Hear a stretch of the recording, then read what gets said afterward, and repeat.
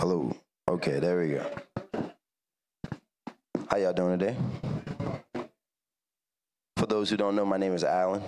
Um, I'm new here at Family Church, and today I got asked to read Acts chapter 14. So yeah.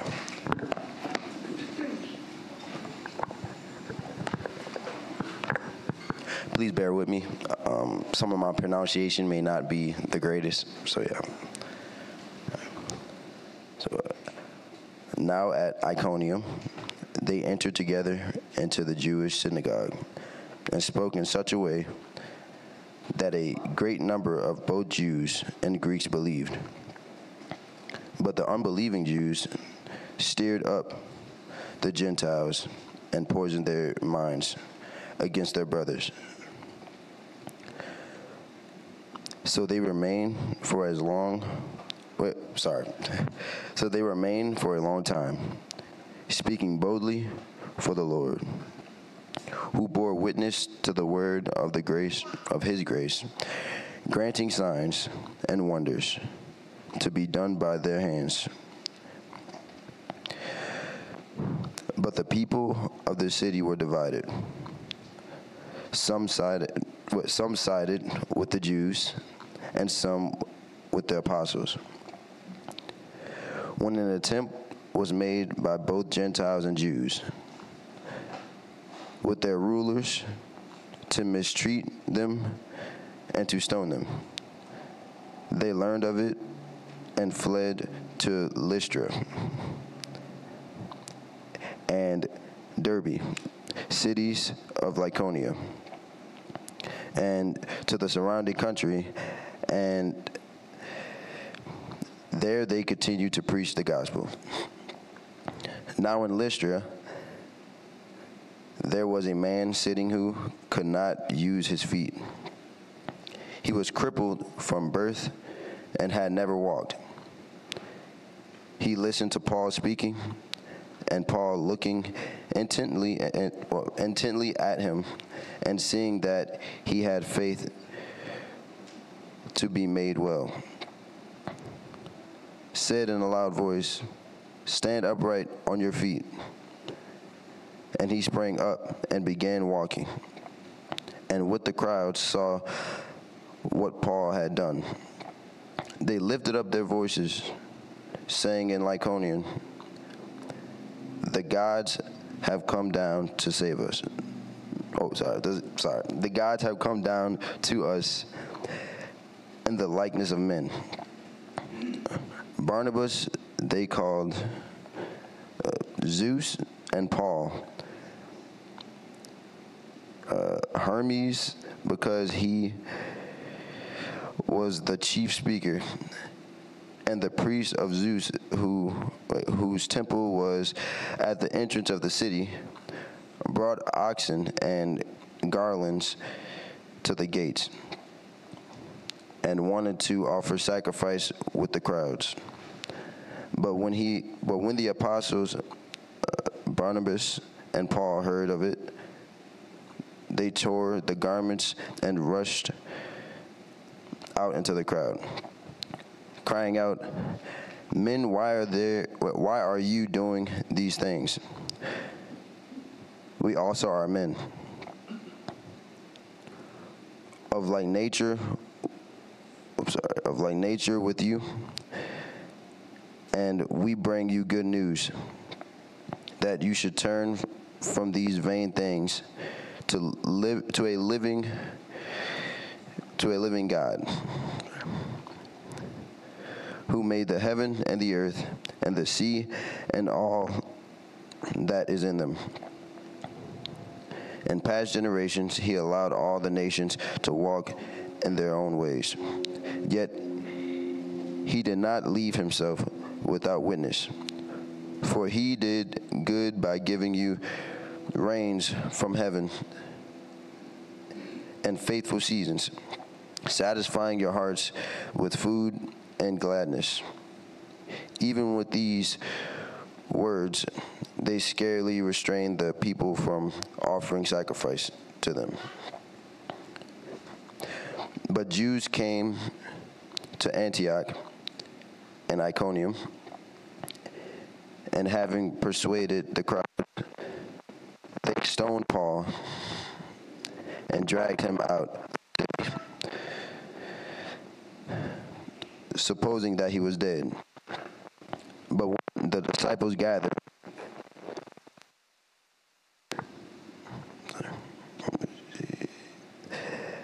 he rose up and entered the city, and on the next day he went on with Barnabas and Debri, when they had preached the gospel to that city and had made many disciples. They returned to Lystra and Iconium and to Antioch, strengthening the souls of the disciples, encouraging them to continue in their faith, and saying that through many tribulations we must enter the kingdom of God. And when they had appointed elders for them in every church, with prayer and fasting, they committed them to the Lord, in whom they had believed. Then they passed through Pisidia and came to Pamphylia. And when they had spoken the word in Persia, they went down to Attalia. And from there they sailed to Antioch, where they had been commended to the grace of God for the work that they had fulfilled. And when they arrived and gathered the church together, they declared all that God had done with them, and how he had opened the door of faith to the Gentiles. And they remained no little time with the disciples. Thank you, Alan.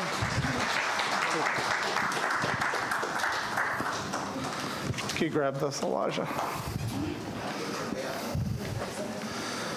So I picked on Alan today. I did give Alan a heads up. I didn't give Nick a heads up last week. So I'm trying to get better, you know. And so we want to have people in our congregation help read Scripture for us, because as Family Church, we value the Word of God. And here's a real quick, y'all know how you have a life hack, you know, some easy way around it. Here's the easy way to pronounce words in the Bible.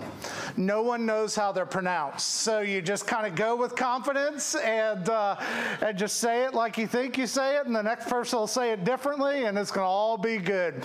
My name is Dean. I'm the pastor here at Family Church. We're so grateful you're here with us on this Memorial Day weekend. Wouldn't you rather be in church than on a beach? I mean, come on now, come on, you know. So we're grateful that y'all are here. Hopefully you light up the grill sometime this weekend or tomorrow if you haven't already. And I feel the Lord speaking to me.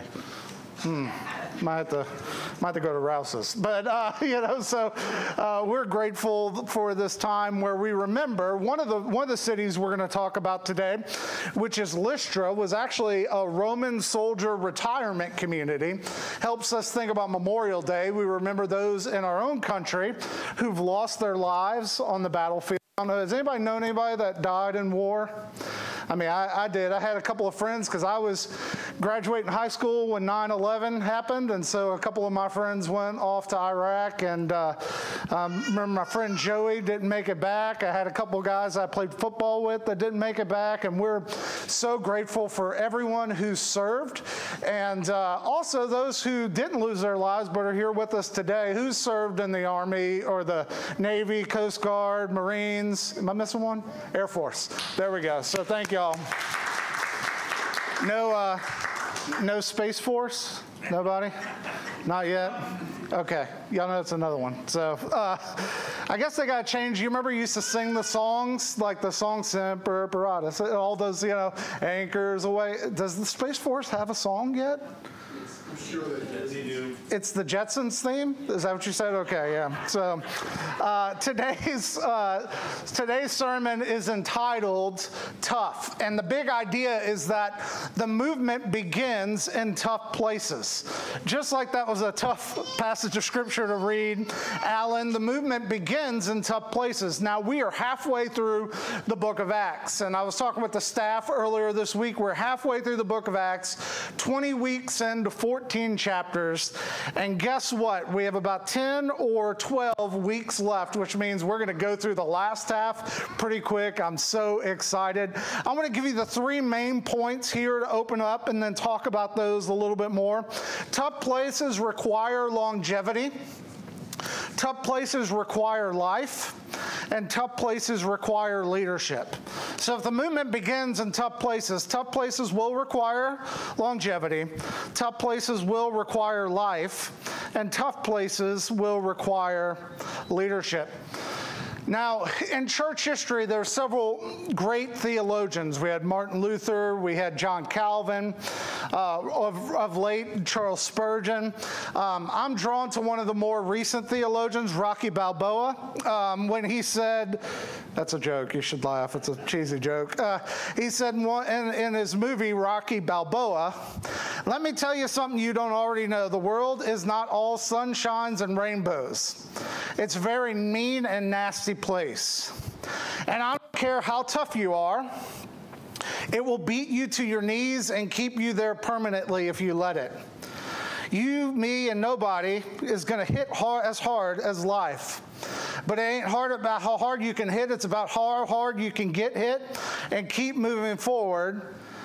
How much you can take and keep moving forward. That's how winning is done. Life is tough. Life is tough. You may not be silly enough to get in a boxing ring, but life is tough. You're gonna get hit. You're gonna have to keep going, and that's what's happening here with the apostles on their first missionary journey. Abby Oye spoke last week about Pisidian Antioch, where Paul preaches a sermon and then is immediately rejected. And so then they move on to Iconium.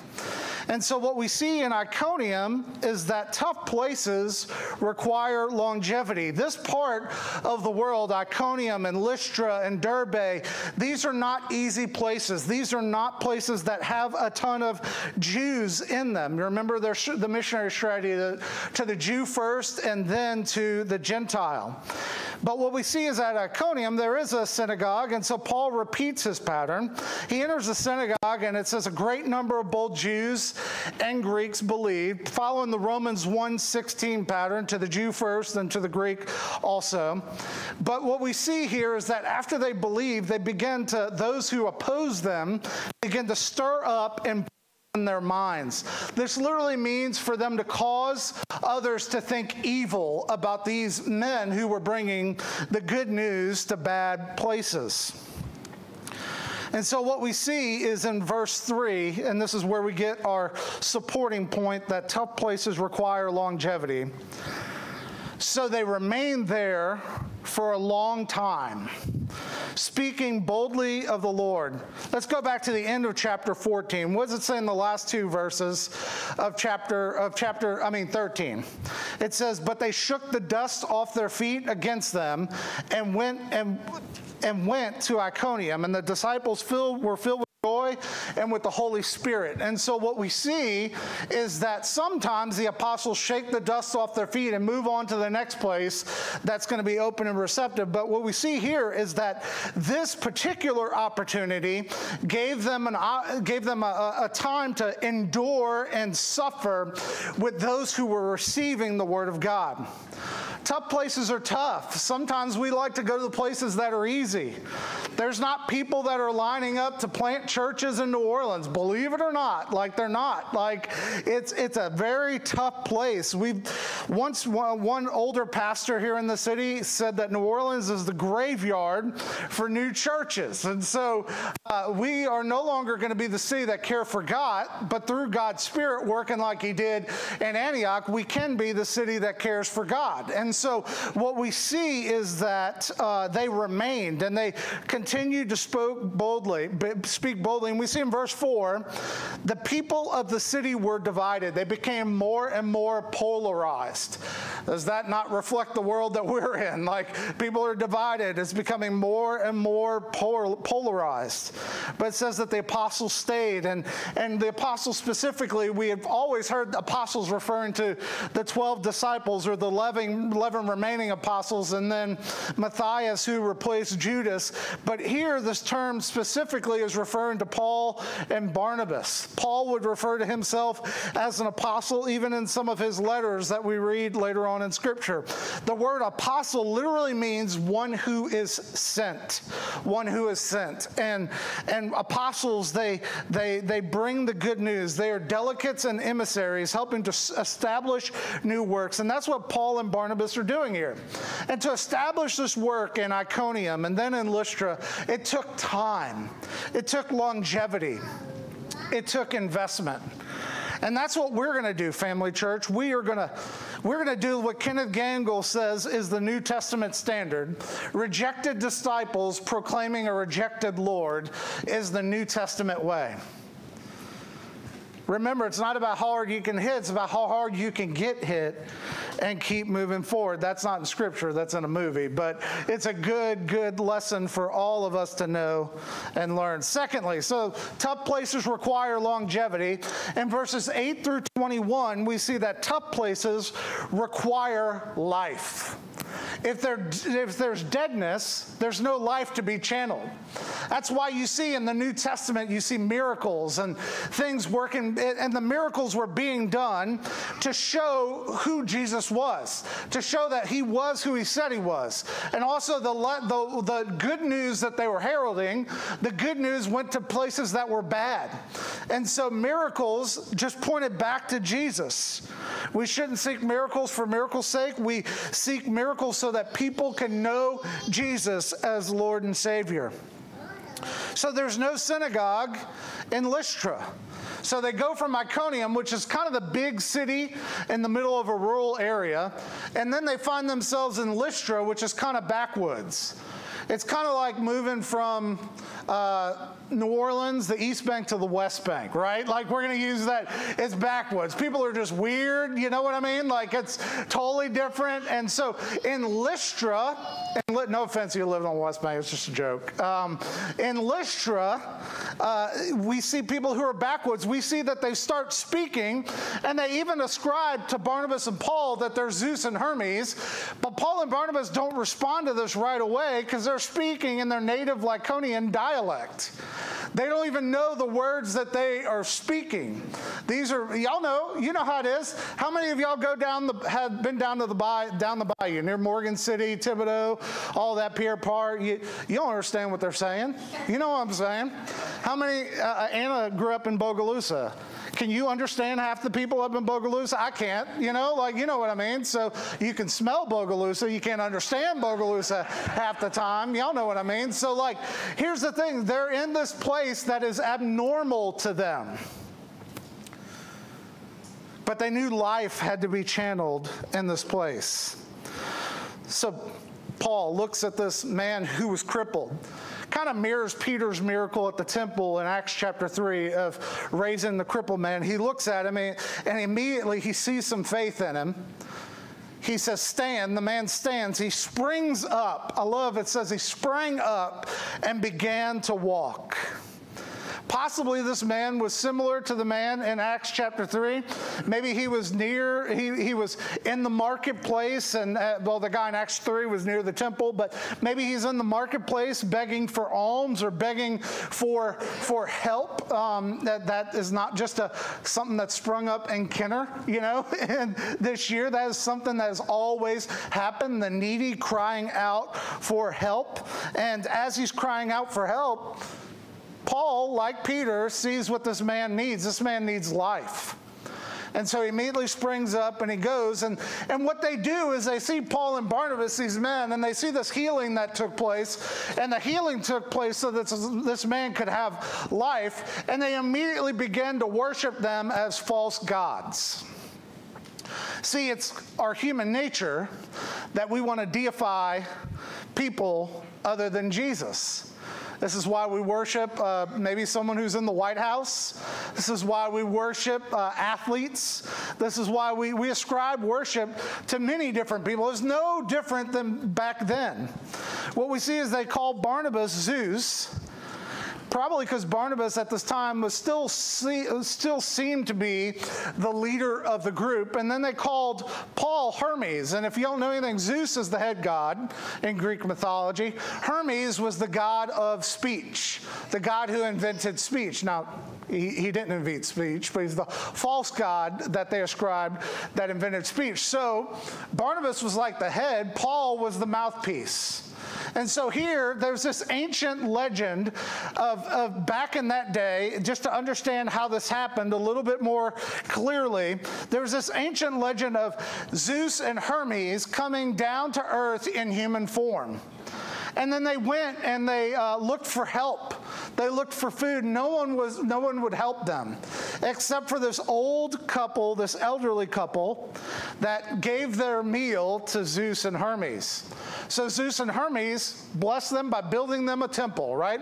This is what we all long for from God, right? We seek God in a pagan way. We want to help so that we get things, right?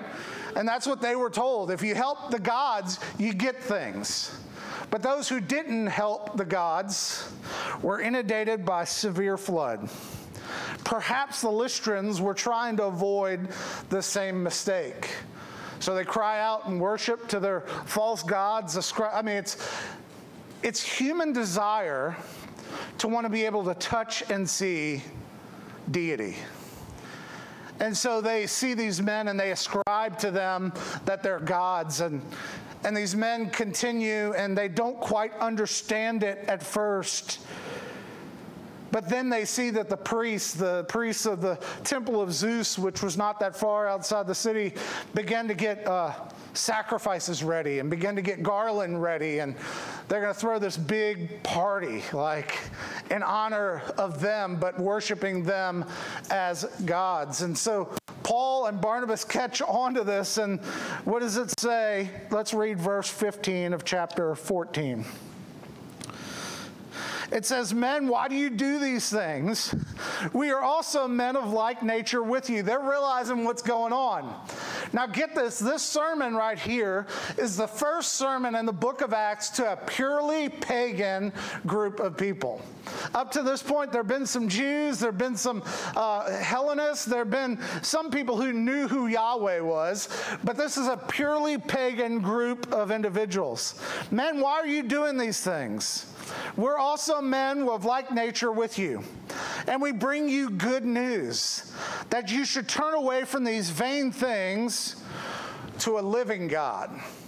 That's who we worship. We worship the living God, not a dead God. Y'all know Jesus, the reason Christianity is different than every other religion is because we can find the tomb of every other supposed religious figure who has ever walked the face of the earth. Has ever walked the face of the earth. We can't find Jesus' body. We debate over whether his tomb is maybe in a couple of places, right? In the Promised Land, but we can't find his body.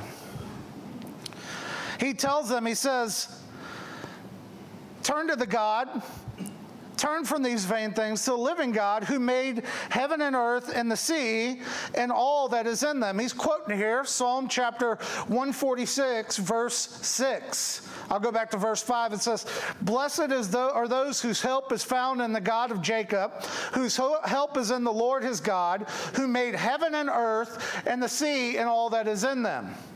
You see, what separates Yahweh apart from every other supposed God is he is creator. We are creation. We have to understand that order. To follow God, we have to understand that he is a living, creating God and that we are his creation. But then he says in verse 16, "In past generations, he allowed the nations to walk in their own way. Yet he did not leave himself without witness. For he did good by giving you rains from heaven and fruitful seasons, satisfying your hearts with food and gladness. And even with these words, they were scarcely restrained from offering sacrifices to them. So Paul is saying, don't worship us as gods. There is only one true living God. Paul will write about this later on in Romans chapter 1. I'm going to skip around verses 18 through 27. It says, for the wrath of God is revealed from heaven against all the ungodliness of men, who by their unrighteousness suppress the truth. Do y'all know the glory of God has been revealed to everybody on planet Earth? But we've suppressed the truth. We've suppressed the truth through our own sinful nature. For his invisible attributes, namely his eternal power and divine nature, have been clearly perceived ever since the creation of the world in the things that he has made, so they are without excuse. None of us have an excuse. We've all fallen short of the glory of God. We've all turned to vain idols. And it says in Romans chapter 1, it says, therefore God gave them up in the lust of their hearts to impurity, to the dishonoring of their bodies among themselves, because they exchanged the truth about God for a lie. This goes all the way back to Genesis chapter 3, and served the creature rather than the Creator, who is blessed forever. Amen. For this reason, God gave them up to their dishonorable passions. For their women exchanged natural relations for those that are contrary to nature, and the men likewise gave up natural relations with women and were consumed with passion for one another, men committing shameless acts. We can go all the way back to Sodom and Gomorrah and see this happening. Men committing shameless acts with men and receiving the due penalty of their error. And since they did not see fit to acknowledge God, he gave them up to their debased minds to do what ought not to be done. God doesn't cause sin. We live in a broken world. Our world is broken sexually. Our world is broken financially. Our world is broken relationally. And we can look around at sins and we can point out and we can try to weigh one against another, right? But what we're told in the Old Testament is to watch how you weigh things. We've got to weigh everything evenly. Sin is sin. We've all fallen short of the glory of God. But what God calls us to do is when we follow him, we begin to recapture his image. It means we leave behind our own passions and desires. People will say, well, hey, I've been born a certain way. I'd say, yes, you have been born a certain way. We're all born with sin. We are. It doesn't mean that you're a demonic loser. What it does mean is that you have a living God and Savior who loved the world so much that he gave his only Son on the cross. And whoever believes in him would not perish but would have everlasting life. And you don't have to be perfect today. God's a loving God. He's not like, I've used this example before, like when you're learning how to walk, he doesn't laugh at you and spit at you and raise signs at you and say, you're going to hell when you fall, right? What does he do? He gets you up. He says, keep coming after me. It's like the old chorus in the 80s, turn your eyes upon Jesus, right? Look full in his wonderful face. And the things of earth, they grow strangely dim in light of his glory and grace. Tough places require life. But then we see in verse 19, these people respond and they try. They've seen life. They've seen healing. They've seen the word. They've heard the words of truth. And because of that, they reject that and they try to take Paul's own life. It says they stoned him and drug him out of the city. Next time we get someone telling us, no, they don't want to come to church, read about Paul getting stoned and drug outside of a city. And you know what? We can endure the persecution that we have. But Paul was left for dead. They thought he was dead. We don't think he was dead because Luke indicates they thought he was dead. If you don't know anything about stoning in this time, I know we say it all the time, but it was severe. Stoning was brutal. It was blunt force trauma. Bones were broken, internal organs were damaged. Often the skull was crushed or permanently disfigured.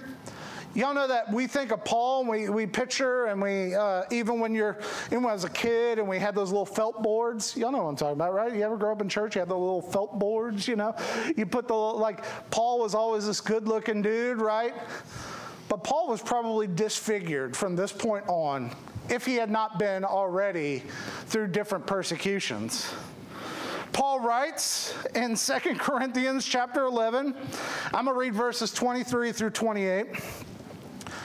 He said, I'm talking like a madman with far greater labors, far more imprisonments, with countless beatings, often near death. 5 times, now Paul is like bragging here about his persecution a little bit. He's saying 5 times I was beaten with rods. Once I was stoned. That's kind of what he was talking about here. 3 times I was shipwrecked. He doesn't mention that he was bitten by a viper. We'll get to that later on in the book of Acts. Night and day I was adrift at sea, on frequent journeys, in danger from rivers, danger from robbers, dangers from my own people, dangers from the Gentiles, dangers in the city, danger in the wilderness, danger at sea, danger from false brothers, and toil and hardships through many sleepless nights, and hunger and thirst, often without food, cold and without excuse. And apart from other things, there's the daily pressure on me and my anxiety for all the churches. You see, pastors care for the flock that God has made them shepherds or overseers of. So not only was Paul's torment physical, his torment was also spiritual, that he couldn't be there with those whom he loved so dearly. He says in Galatians 6, verse 17, the book of Galatians, they're in the region of Galatia. And likely after he finishes this missionary journey, as he's approaching the Jerusalem Council in the next chapter, he writes the book of Galatians, likely around this time. It's debated, but that's the first of his letters that he writes is to the Galatian church. As he comes near the end of that book, he writes in chapter 6, verse 17, and he reminds them, "For I bear on my body the marks of Jesus." When you're persecuted, when you bring life to darkness, and darkness turns against you, y'all know darkness is darkness because there's no light, and darkness hurts. Y'all, we live in a dark city. Last week, Natasha, I hadn't heard about the young boy, but y'all know about the young boy who got hit in the apartment complex. This road right here, like right down into the road, a young boy's life was taken this last week by a rogue driver who drove right into their apartment. Georgetown, a street over. A couple of young boys who wanted to kill a certain person of a certain race because of the pain and hurt that are in their hearts, found a man repairing a mailbox and shot him dead. We had who steals from a church, right? We've had trailers stolen. That's why when people say, you upset about that? I'm like, man, there could be so many other things I'm upset about, right? Things can be replaced. Life lasts eternally. And life lasts eternally in light or in darkness, right? And that's why it's so important that we look to redeem and restore through the power of Jesus the broken world that we live in. We all remember several years ago during the summer and Black Lives Matter, right? Y'all remember that movement? And it got so politicized and all this. But here's the root of the movement is people are hurting. It doesn't care what's the solution. People are hurting. When Hurricane Ida came and slammed through, people are hurting. When what was the hurricane that hit Florida? I forget the one that hit. We lose track. We have so many of them. But y'all remember we took up a collection for a hurricane that slammed a touristy retirement area. And you would think, well, they don't need as much as we need. But hurt is hurt. You know what I mean? And hurt, whether it's red, brown, yellow, black, white, male, female, rich, poor, hurt is hurt, and hurt gives us an opportunity to show Jesus and to show life. So tough places require longevity. Tough places require life. And here's our last one. Tough places require leadership. I can just see, man, I'm excited that Nick and Alan read the last two. I just see future, like, they look like pastors when they're up here. It's awesome. I'm not saying that. I'm joking. So, but I just get excited about the men and women God has put in our church. Because in order for churches to thrive and to go where they need to be, we have to have good leaders. And we have to have good leadership. That's why we see in verse 21, let's look at the end of verse 21. It says, and when they had gone to Derbe, the next city, and when they had preached the gospel to that city and made many disciples. The thing about Derbe is it's the farthern eastern tip of the Roman Empire in that day. It's the farthest east that the Roman Empire went in Asia Minor. And now that was the perfect place because Derbe is not that far from Antioch, Syrian Antioch, not Pisidian Antioch, the mother church Antioch. It's not that far. But what do Paul and Barnabas do? They don't take the easy way. They go back. They go back to strengthen the churches. Let's read about that.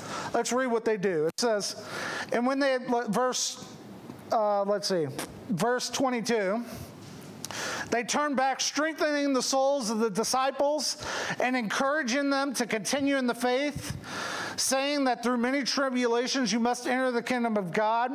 It says, and when they had appointed elders in every church with prayer and fasting, they committed them to the Lord in whom they believed. And then what we see is they journey back to Antioch. And when they get to Antioch, they gather everyone together and they say about this incredible news that Jesus, the gospel has now been received by the Gentiles, has been received by the pagans.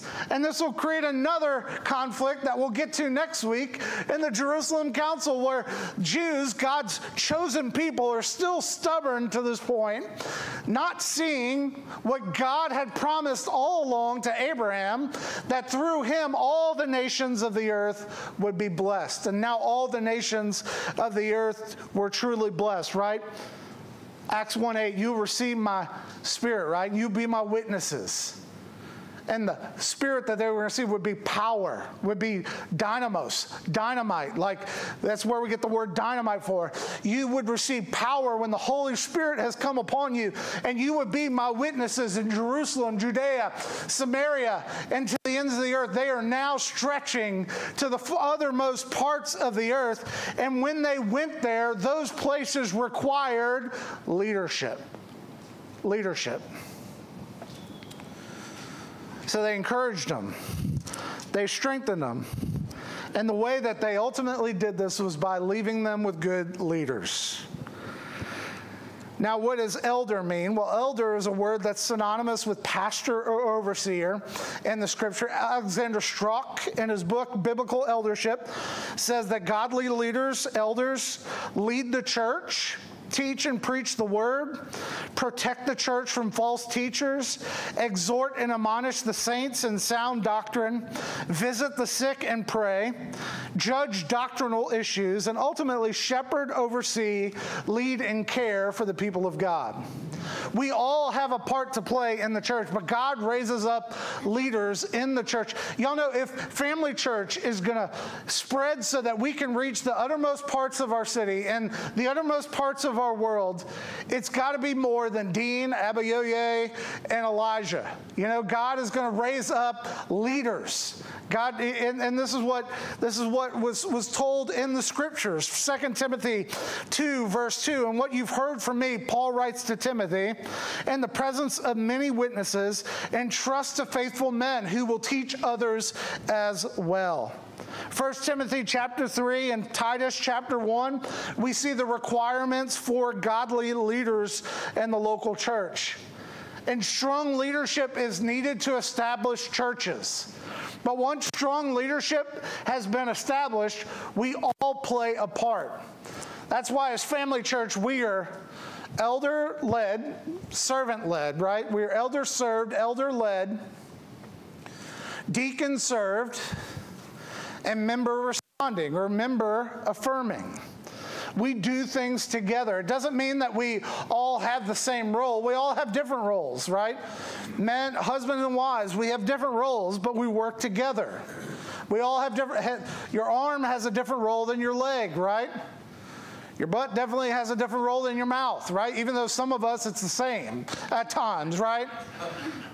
Everything has a different role, and we have all different roles to play in the body of Christ.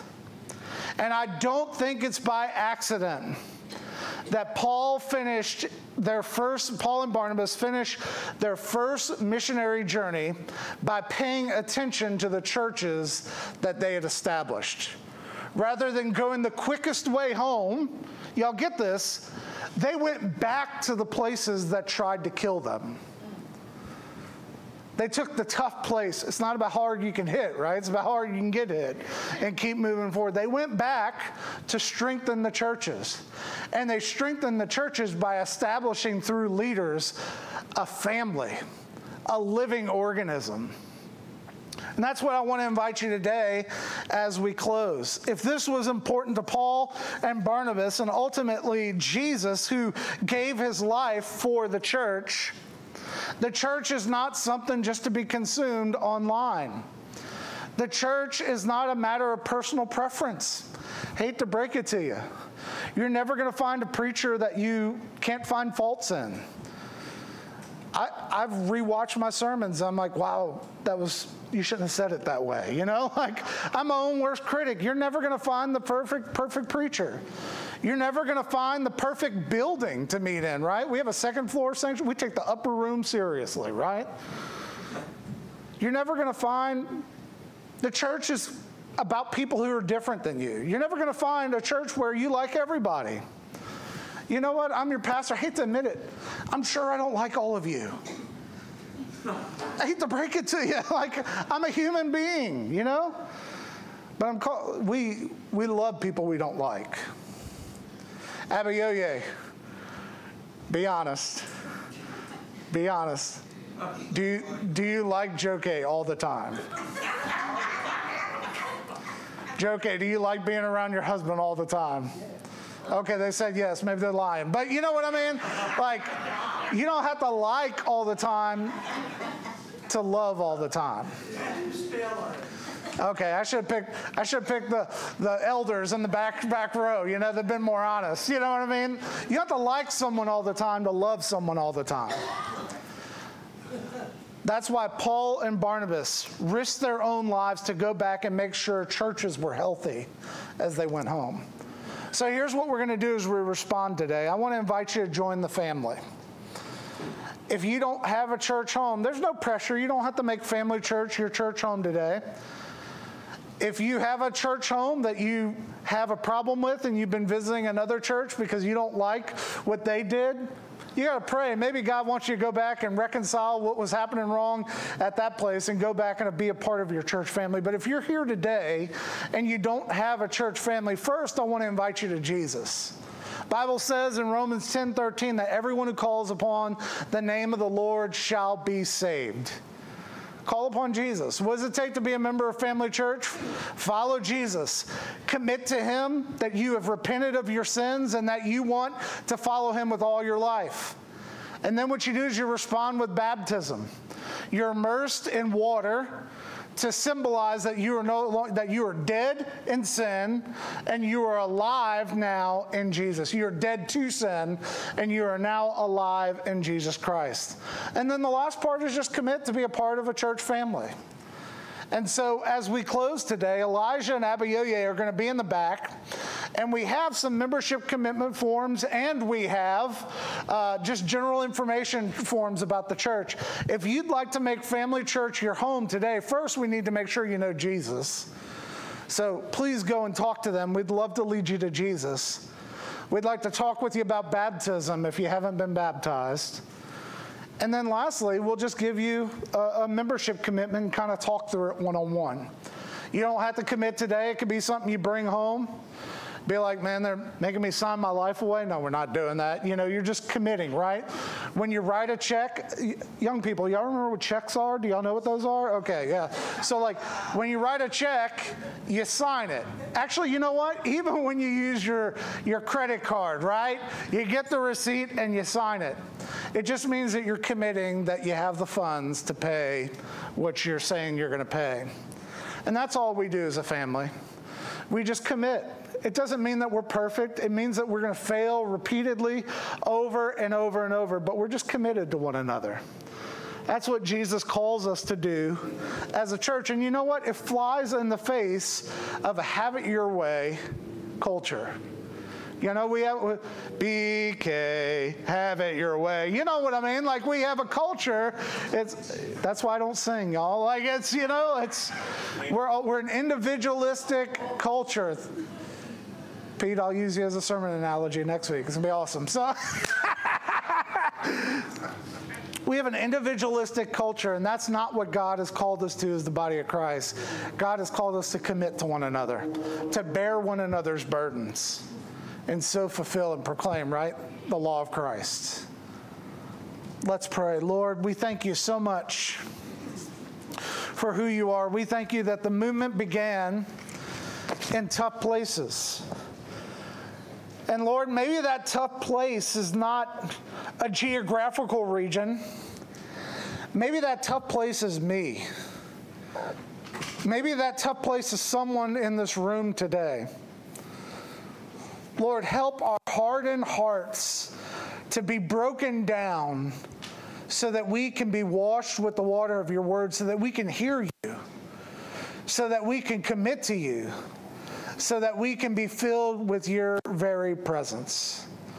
Lord, today, if there's someone here that wants to know more about our church family, I pray they take that step to find out what does it mean to be a part of Family Church. Lord, if there's someone here today who maybe that sounds foreign to them and they just need to meet you, God, I pray in this moment they would commit their lives to you. Lord, help us to respond with what you're calling us to do. It's in your name that we pray. Amen.